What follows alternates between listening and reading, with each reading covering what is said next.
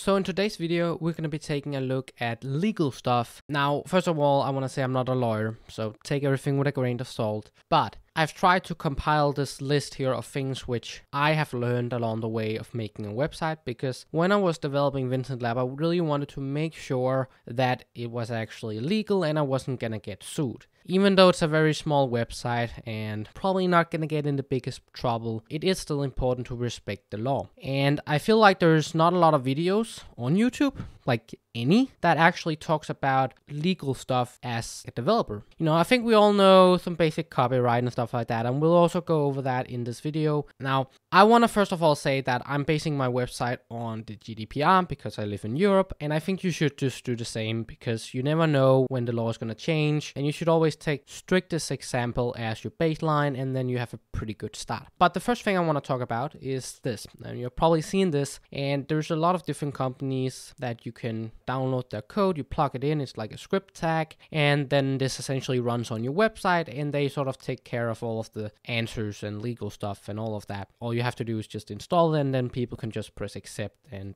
then you can use JavaScript to extract some of the values out of it so you can see what people have accepted or not and log it yourself. And there's a few different companies. This one is Corncast, and it honestly works pretty well. But you probably all know how this goes. The user press accepts, and you know, most people are going to do that, but you can go in here and specify custom properties, and if people just hit the accept button, they essentially hit accept to all of these things. And you as a web developer, you have to go in and see what each of these things gives you permission to do. So you can see this one gives you permission to this, this one gives you permission to this, and there's even under categories, so you can see which companies and stuff like that.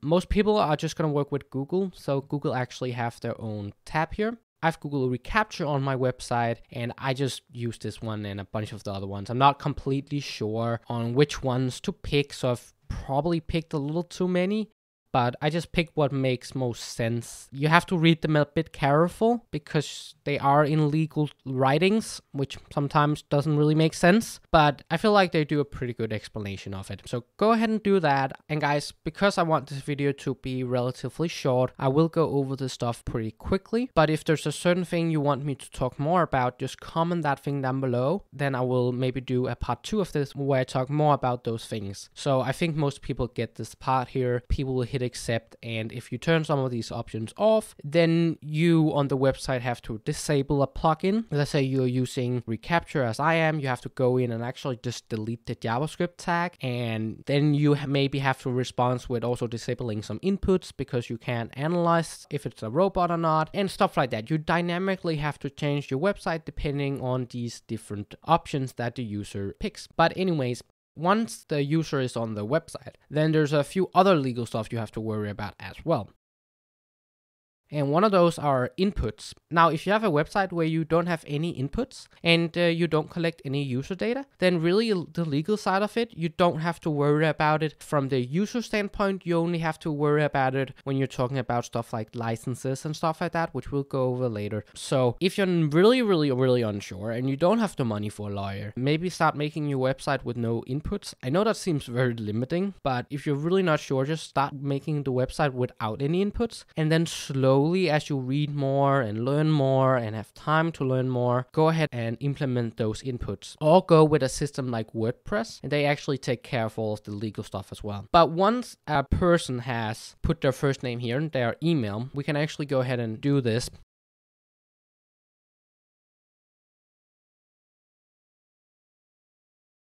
Then this will pop up, because when we are talking about stuff like this is an email list, then and also this will happen for all other times that you want to collect information. You have to make the user aware of what you're going to be doing with that data, and maybe even having some custom options with what you can do with the data and what you can't do with the data. So you will see that as a general theme throughout my website is that every time you input some data, you just have to acknowledge that I can do X and Y with it, and maybe you don't want me to do X, but then I will just do Y. So that's a pretty good approach. And you can see here, I select how much I can send to them. So email, direct email, custom advertisement. Now an email, to just quickly go over this, an email is just a general email. Direct email is where I saw that you looked at my videos about PDF files, and then I am now sending you an email about an updated course on PDF files. Custom advertisements is, let's say you're advertising for another product or you're advertising for your own product, then you can send them an email about that. And then the next thing here is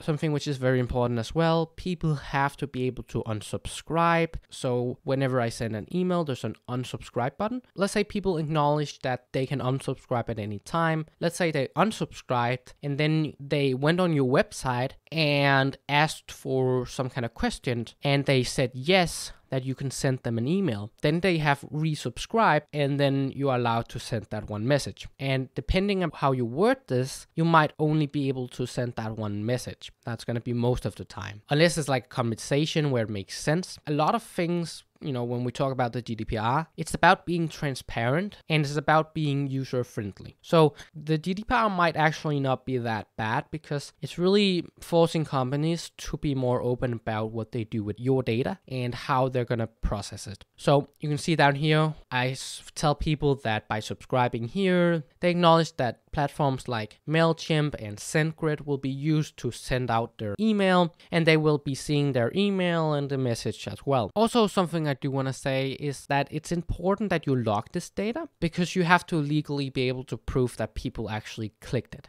Well, you might say, well, I haven't asked the user for permission to log the data, but actually you have. You did that in both the Chromecast pop-up and you also did this in the privacy policy. So yes, you do have the ability to log people's IP addresses for legal purposes, but only for legal purposes depending on how you worded it in the Chromecast pop-up and in the privacy policy. Make sure to double check how much you're actually able to use that IP address. Most likely it's just going to be for legal purposes and therefore you just have to have it, but you aren't allowed to use it for something like advertisement. But I think that was enough talk about email lists and permissions.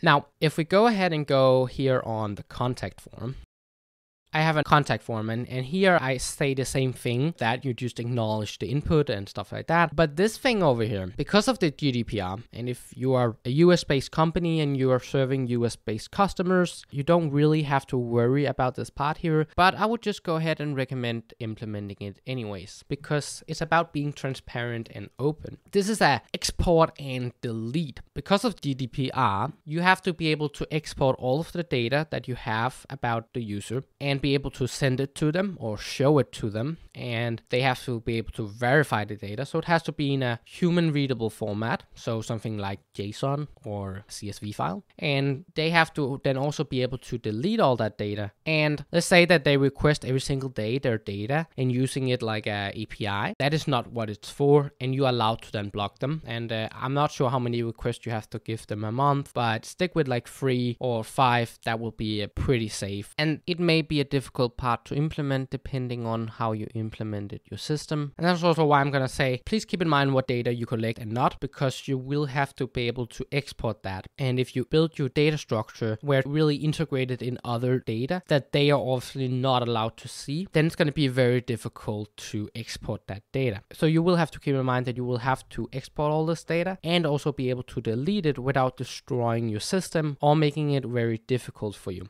Now let's take a look at the terms of service, privacy policy, and cookie policy, and the third-party licenses. Now the terms of service is the legal stuff that allows you to temporarily download my stuff, and it also is the thing that allows me to say if I have, let's say, a URL or something that's wrong, that I'm not liable for that URL. And it's also saying that my website is provided as is, so stuff might be wrong. Now that was the terms of service, and we'll actually go ahead and show you a generator that can automatically generate this for you, and you really don't have to worry about it too much.